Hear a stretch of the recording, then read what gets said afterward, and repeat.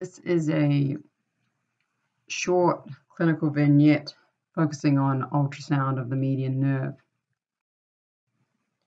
A 33-year-old secretary presents to the EMG lab with numbness and tingling throughout her hand, worse on the right.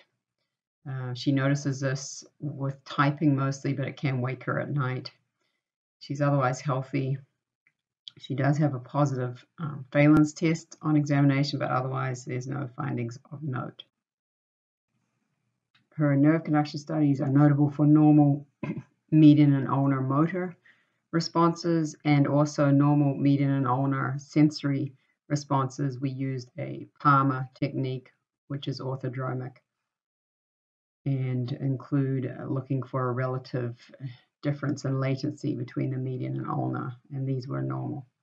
Needle EMG of C5 through T1 innervated muscles was also normal, but given this clinical presentation where it sounded quite strongly as if she may have carpal tunnel syndrome, we decided to proceed with ultrasound. So the first image shows the median nerve at the wrist. This is the nerve here. You measure it just inside that hyperechoic border. And then we also measure it here in the forearm. And again, inside that hyperechoic border, this is the flexor digitorum superficialis muscle.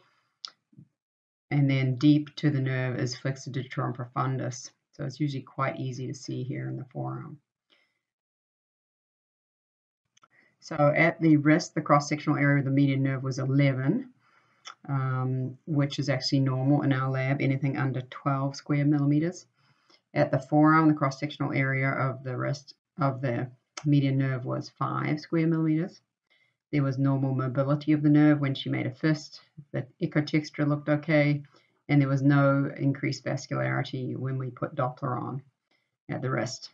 We also looked at the nerve and long axis, and it was normal. There was no evidence of a notch sign or any other compression. So we have a median nerve cross-sectional area at the wrist that is within normal limits, but the wrist-forearm ratio is actually enlarged at 2.2. Our lab has a normal value of 2 or less. Well, if the ratio is greater than 2, then that's abnormal. So based on this, we were able to say that despite the normal electrophysiologic study, the findings on ultrasound are consistent with the clinical diagnosis of carpal tunnel syndrome. So the additional use of ultrasound was very helpful in this case.